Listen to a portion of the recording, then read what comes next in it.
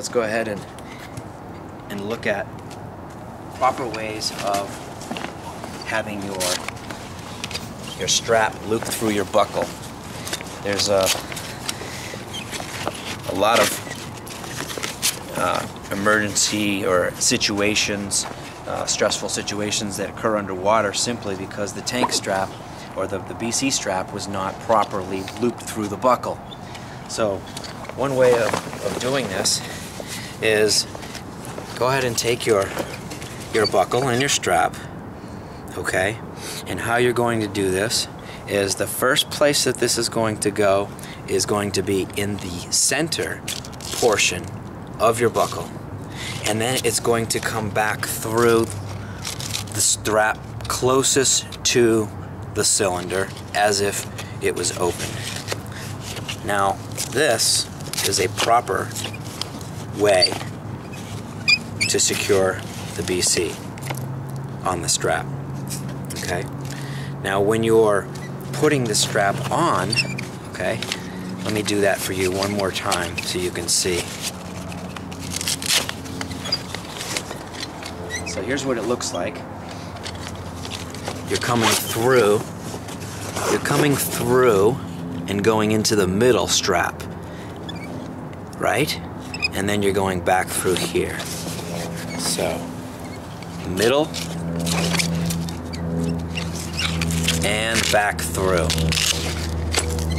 And you'll also notice if you've been diving a lot that it almost automatically fits into place from the time that it's been in that same position.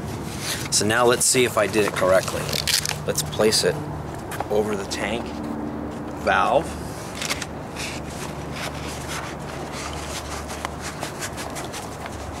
Properly aligning it so that the top of the tank valve is evenly lined up. And this may vary from BC to BC, and I'll show you in a minute with the Ziegel Tech BC with a double strap.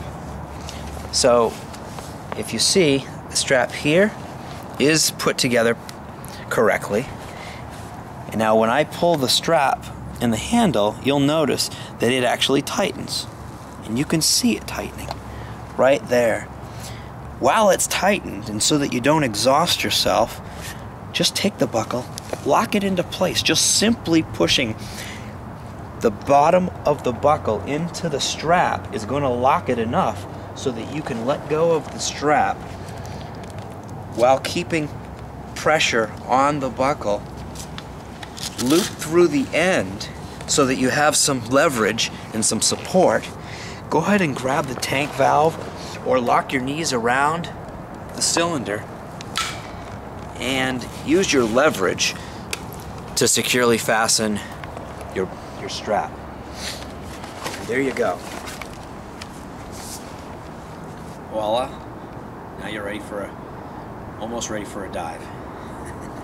I hope that helps. Now we're going to go ahead and do a double strap Ziegel Tech BC.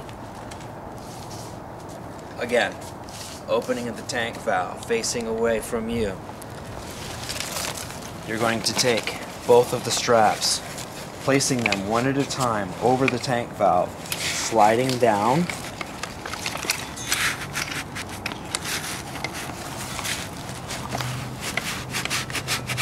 and work it down, then you come to the other one, work them both down. And it helps when you use the same size cylinder on all your dives. Otherwise, you're going to have to adjust the buckle differently on each one. Just below where the tank starts to curve is where the top strap is. And the bottom strap is almost center, a little less than center to the cylinder. Okay? Now you're going to have, since you have two straps, you can't bring this one 4 to 6 inches down from where the tank starts to curve because your valve is going to be up too high, and when you're swimming horizontally in the ocean or in the pool, your head's going to hit the back of the first stage, and you don't want that. So in this case, this is a properly measured out strap.